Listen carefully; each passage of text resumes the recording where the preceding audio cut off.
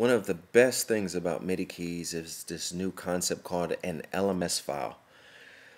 Gospel musicians and gospel keyboard, we've been coming out with instructional DVDs, and many of our instructional DVDs involve showing the keys being lit on the screen. Well, at the same time, a lot of you ask for that special technology to allow you to display keys on the screen and to be able to teach. Many of you are teachers.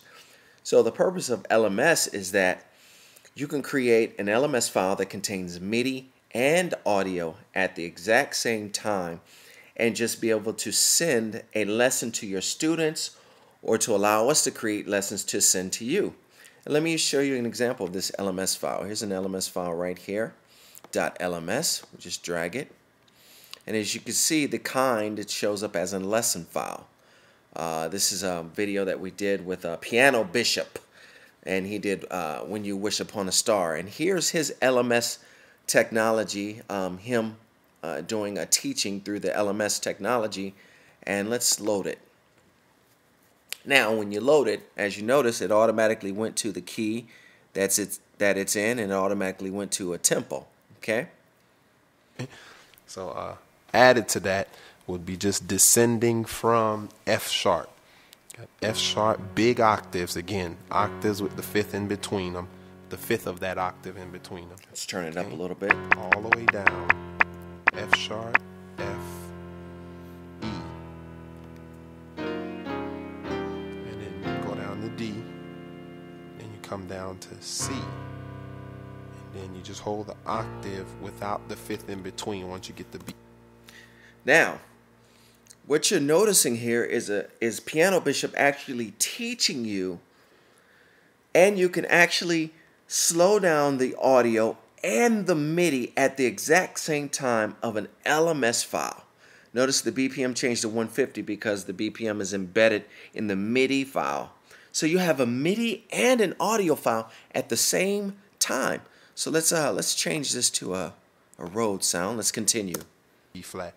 One time he had that fifth, since it's so low, it just sounds kind of muddy. So I take out that fifth and just keep it octaves in your left hand. Okay, so let's put that together.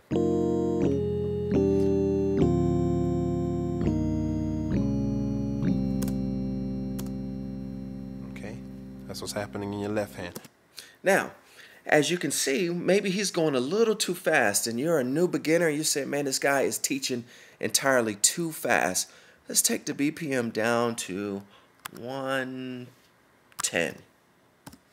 Now, what I just did, I slowed down the audio and the MIDI of this lesson. Let's hear what it sounds like. Right hand would be the same changes as your left hand, okay? First one is a major separation, but after that it's a minor separation, okay? All minor separations.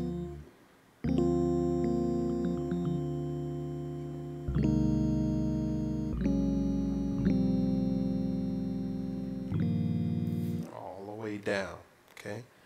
That's be the easiest way to explain it without calling it out note for note. Now, just like we did before, hey, he's teaching this and I don't like this particular key. I'm going to change the key to something I like. Okay, let's keep going. Doing these octave flams all the way down.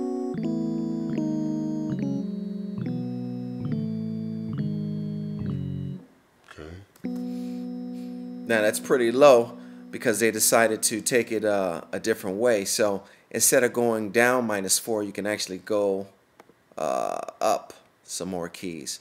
So let's take it up a little bit. Let's go to +3, 4. Now remember, it's not going to be perfect because audio has its formats, and sometimes you can go high and it sounds like a little chipmunk. But we've done a pretty good job with MIDIKeyz in maintaining the format. So we've just changed the key. We said, okay, I love this lesson, but I don't like, he's going too fast, so I slowed it down to 110, and I don't like the key. Remember, Embedded in this LMS file is the MIDI and the audio. The possibilities for you as a teacher to be able to send your students one single file or upload a file to the server and allow them to download it. That way you'll be able to have students around the world and all you have to do is send them a file. Imagine the possibilities. Or imagine the possibilities of, hey, Jamal, I want a particular lesson and I don't want to go through the rigmarole of going through all these video cameras and all this technology. All I have to do is record my audio and MIDI and I can send you a file of everything I'm playing in detail. Let's hear this. We changed the key and we slowed it down. All the way down. You do a major separation on the octave with your right hand versus the octave on your left hand. A major third separation. Then after that is minor thirds all the way down. Okay? That's a minor third separation. That's a minor third. That's a minor third. Minor third. Minor third. Minor third. Minor. So on, so. Okay, so you got like a diamond in the sky. I don't know the rest of the words. So, as you can see, we were able to slow down. The tempo was 150. And even if, say he's still going too slow, and you're like, man, this guy is teaching entirely too fast, we could take it down. Let's take it down to 90 and actually be taught in a little lower tempo.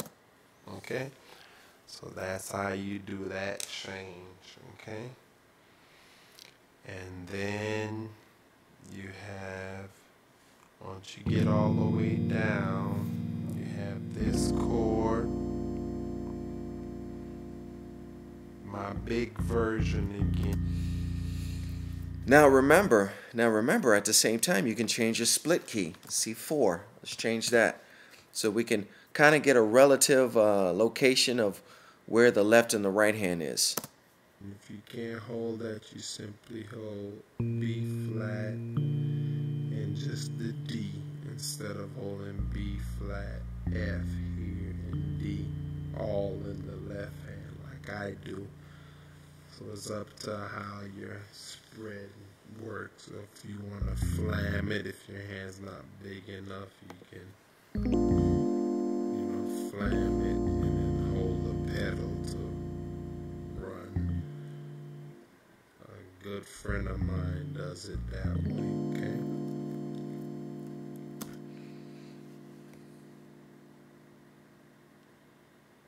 So everything you can do with MIDI, with changing the sound and changing the channel, changing the split keys and the transpose, you can do with this LMS file along with, now notice that for you technology geeks out there, the key change of the audio is changing exactly with the MIDI. So this type of technology is awesome, especially for teachers and students to be able to exchange these .lms live MIDI sync. We call it live MIDI sync because you have a live way to sync the MIDI and the audio together for an awesome lesson. It's kind of similar to GarageBand's lessons, but you don't get that much flexibility. With this, you have LMS files for every platform. For Linux, we're coming out with Linux, Windows, and Mac, and you can exchange files between different operating systems. You can upload files if you're a teacher, and to be able to send these files to your students is invaluable. So there you have it, LMS file with MIDIKeyz. Let's go back to I think he was at 150. Let's go to 130 BPM. Here you are, MIDIKeyz and its LMS files. Let's see some more of this lesson. So, you can just do it like that. Either way, you're holding that A flat diminish in your right hand. You're fattening it up with your left hand. Okay, whether you're doing this or whether you're doing that. Okay, that's the next chord. So you have.